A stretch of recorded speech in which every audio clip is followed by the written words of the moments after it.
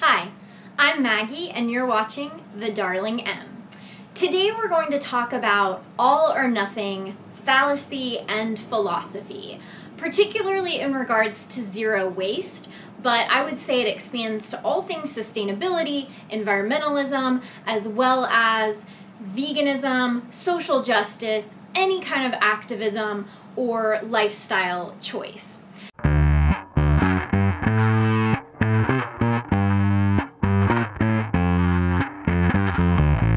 I'd like to begin with quotation from an article by Madeline Somerville that appeared in The Guardian last year, so make sure you check my citations. So this article is called "How I Deal with the Unbearable Hypocrisy of Being an Environmentalist."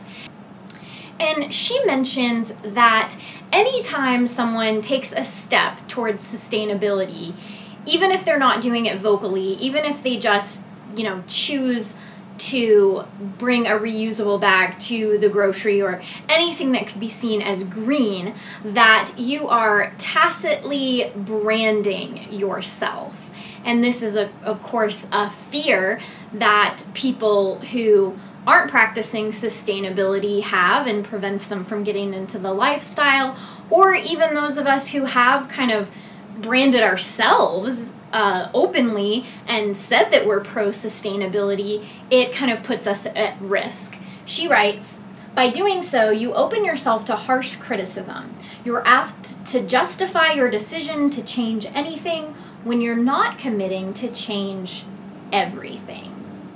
The fear of navigating this cognitive dissonance, as well as the fear of armchair critics declaring that you failed, is, I believe, at the heart of many people's reluctance to adopt more green practices. So I want to say you do not have to choose between all or nothing, and in fact that is a fallacy. Similarly, Zero Waste Chef, in a great blog called "How to Respond to Zero Waste Naysayers," addresses this very thing and notes this same fallacious thinking of all or nothing. She writes, "I think activism doesn't have to be an all or nothing proposition. Either you dedicate your life to the cause and give up everything, or you don't bother." And we see this everywhere. If someone is not willing to be the ideal example of what a sustainable person or a sustainable activist looks like, or even what a vegan looks like, or what a feminist looks like, or what a social justice warrior looks like, they choose instead the other extreme, the other end of the spectrum of not getting involved at all. So this all or nothing way of thinking is a combination of two fallacies: ad hominem and false dichotomy. So when you overlap these fallacies of ad hominem and false dichotomy, you end up with a maxim called falsus in uno, falsus in omnibus, which means false in one thing, false in everything. And this developed as a Roman legal principle. It's Latin, of course, and it was used to dismiss witnesses based on their character, or if they had lied in one part of their testimony, they said, "Oh, if you lied about this one thing, we're going to disregard everything else you said, even the things that had a grain of truth in them." So let's look at the fallacy of a false dichotomy first. A false dichotomy is often conflated with a false dilemma, or in layman's terms, the either-or fallacy. So all or nothing is even phrased like an either-or fallacy.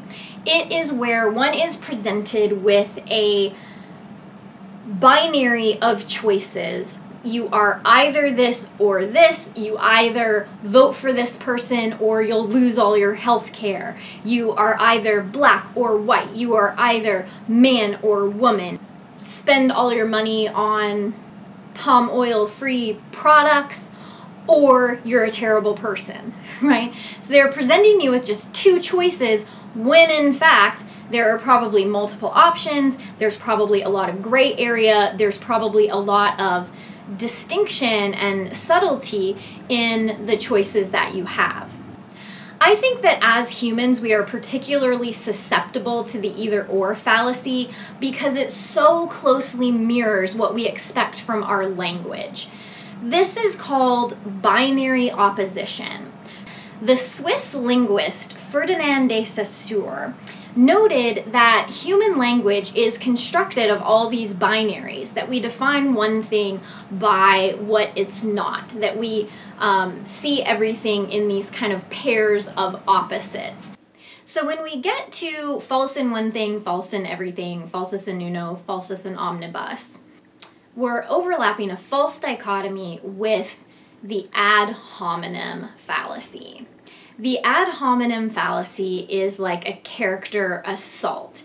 It's a personal attack where someone takes the conversation away from the issue at hand and instead tries to use a flaw or aspect of someone's character as a way of dismissing their argument altogether. So you're not addressing the logic or idea head on, but you're basically shaming the person presenting the argument instead.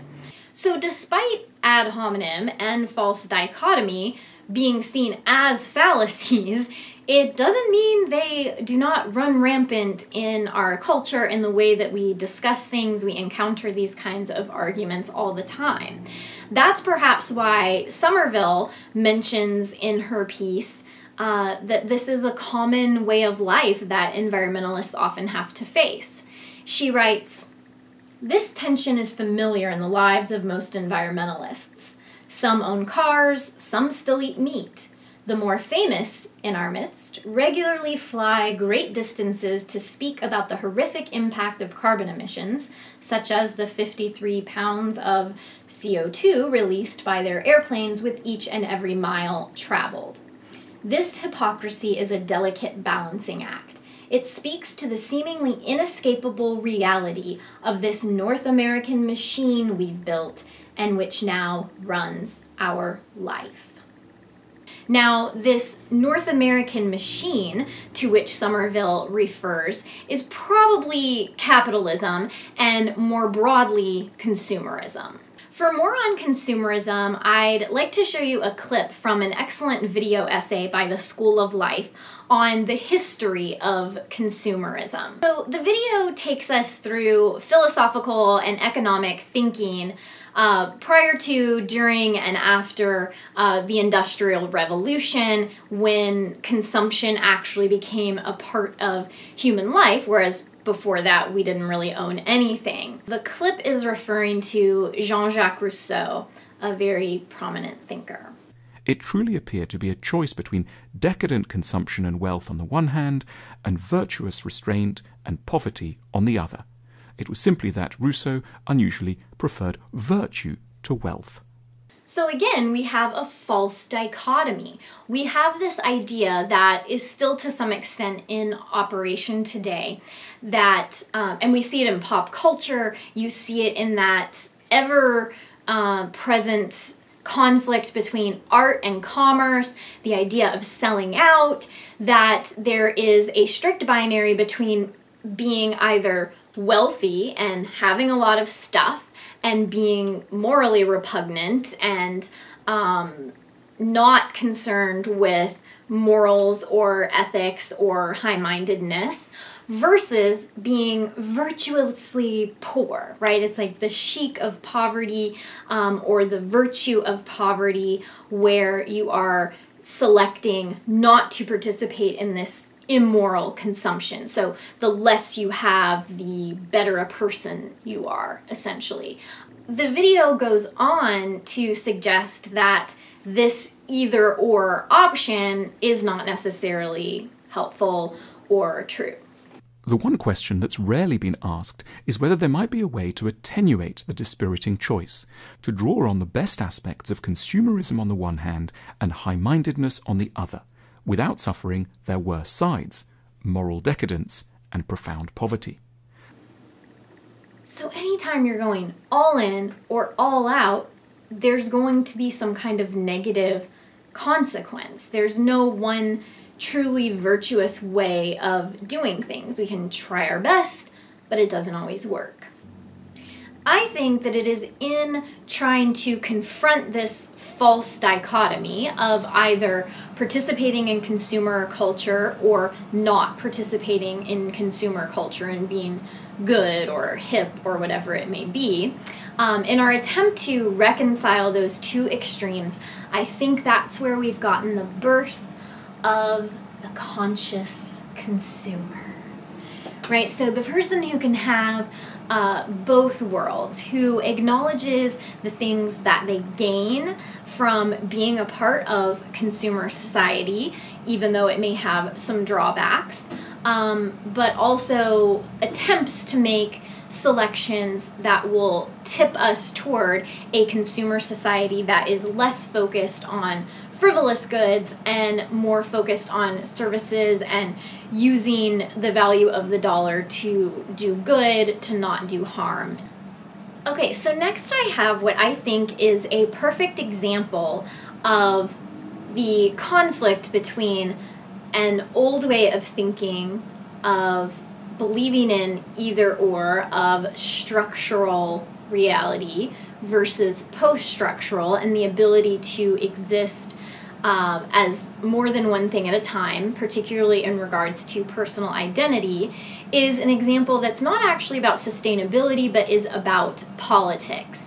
So we have a counter-argument proposed by the writer Lauren Duca, who is being challenged and kind of criticized in a sort of combination of ad hominem and false dichotomy, that because she writes about pop culture, she cannot be respected for writing about politics. Here's her response.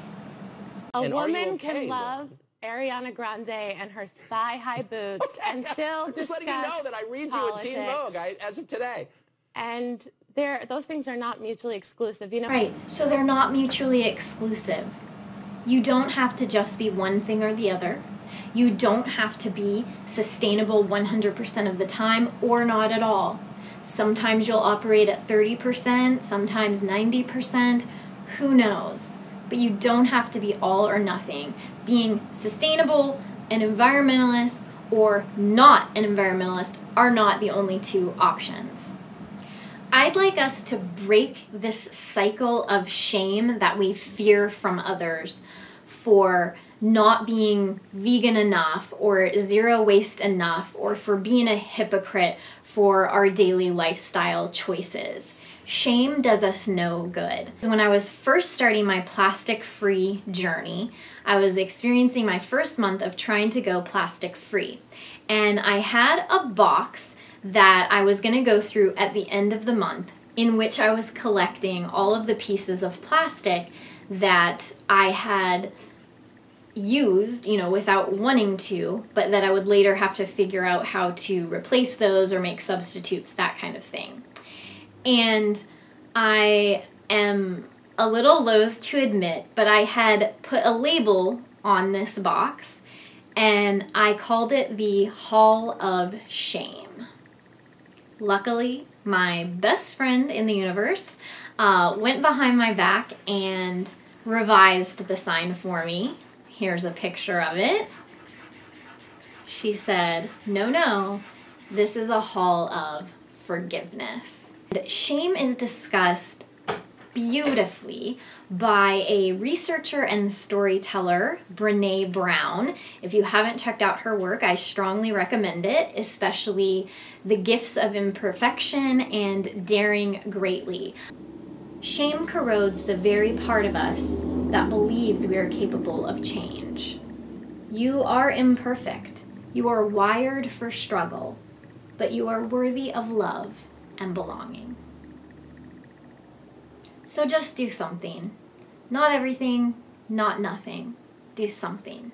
My struggles include working toward veganism, zero waste, vintage and secondhand fashion, and self-care, which I think is a form of sustainability as well. So I'd really love to see you around here on the Darling M. I'm Maggie. Have a lovely, forgiving day.